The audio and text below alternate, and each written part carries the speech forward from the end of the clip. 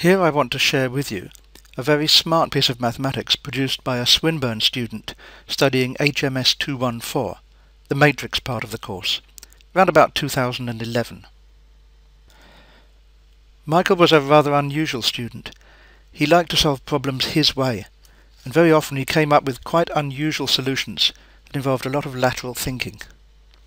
This particular solution I had never seen before. In fact, it might well be that it is not generally known. It is, however, very elegant. Michael was presented with the problem of finding a matrix exponential, e to the power at, where A was a 2 by 2 matrix. I don't remember the specific matrix, but I've made one up here to demonstrate the example. T is a purely scalar parameter. This sort of problem is a standard fare sort of problem for a course on matrix theory involving eigenvalues, eigenvectors and the Cayley-Hamilton theorem. We normally teach it by way of finding the eigenvalues of A, invoking the Cayley-Hamilton theorem, and then using the eigenvalues to find out the specific coefficients that must appear in the Cayley-Hamilton theorem to give this particular function of the matrix A. I think at the time he tried to solve this, Michael might not actually have read up much of that material. He certainly understood it later, but he came up with his own solution. He noticed that parameter t, e to the at, and it reminded him of an earlier course where he'd taken the Laplace transform of a function e to the at, where now, though, the a was just a scalar number. The Laplace transform of e to the at is 1 over s minus a. So Michael said, why can't I take the Laplace transform of this function, e to the power at, where a is the capital letter and a is the matrix? Well, if you just pretend that that can be done, you'd come up with an expression that looks like this, 1 over s minus capital A. The trouble is there are two problems here. On the bottom we have a scalar s and a matrix A mixed up. An expression needs to be one or the other. And also, we should remember that we're not really allowed to divide by a matrix. We can solve both of those problems. The problem of the mixed type is simply that we attach an unit matrix I2, that's the matrix 1, 0, 0, 1, next to the S, so it becomes S times I minus A.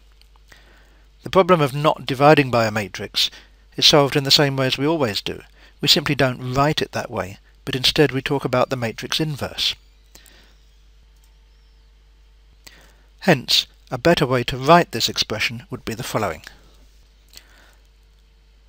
Once we've solved those two little problems, we can now work out the inverse, and then take the inverse Laplace transform of what we get. It will actually give us the right answer. To take the inverse, I'm just going to remind you first of all what the matrix A was. So now I work out Si minus A. That's simple enough. Now we just have to collect that into a single matrix. Now we need to find its inverse. That means that we'll need to calculate the determinant first of all. It's just a quadratic expression in S. Now I can write down the inverse. It's 1 over the determinant, and then do you remember we swap the two terms on the leading diagonal, that's the s minus 1 and the s minus 3, and we change the signs of the other two terms, so that'll change them to plus 2 and negative 1. Here's the inverse. That's all done, so now, do you remember that was the Laplace transform of e to the power at.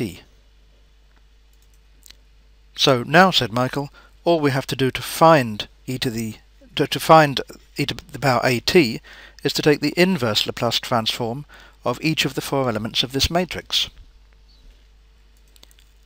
Admittedly, there's a fair amount of work involved, but you can do it, and it is really very elegant and effective. I'm going to take the Laplace transform of each term in turn. Let's start with the one containing s minus 3 on the top. In every case, we will need to do a completion of the square on the bottom. Once we see the completed square containing s minus 2, we know that there is a first shift theorem involved in the inverse Laplace transform, we'll have an e to the 2t in the answer. That also means that we need to write the top as a function of s minus 2, as follows. That gives us these two terms. We now take the inverse Laplace transform.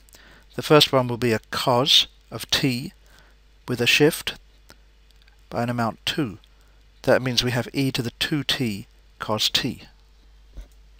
The other term is just a shifted version of the Laplace transform for sine. That means we will get minus e to the 2t sine t. So this answer is now just the 1 component of e to the power at. We do the others in a similar manner. Let's do the 2 component, the one with s minus 1 in the numerator. Here's the split, and now follows the inverse Laplace transform. And finally we need the off-diagonal terms. We can do both of those inverse Laplace transforms at once. The only difference between them is the presence of a 2 or a negative 1 in the numerator. I'll simply take the inverse transform with a 1 there instead, and then multiply by either 2 or negative 1 as appropriate at the end. So there's the result for the inverse transform, and now we're in a position to use all three of the black results to write down the actual matrix e to the power at. There are the two off-diagonal terms, and the diagonal ones come from our first two calculations in black. That's the two inverse Laplace transforms shown here. They all have e to the 2t in. The first one has cos t minus sine t, and the second one has cos t plus sine t. So there's our answer, and that answer furthermore can be verified either by doing the problem the conventional way, using eigenvalues in the Cayley-Hamilton theorem, or alternatively, you can just ask for matrix exp using a program like Mathematica, for example. I'll conclude there.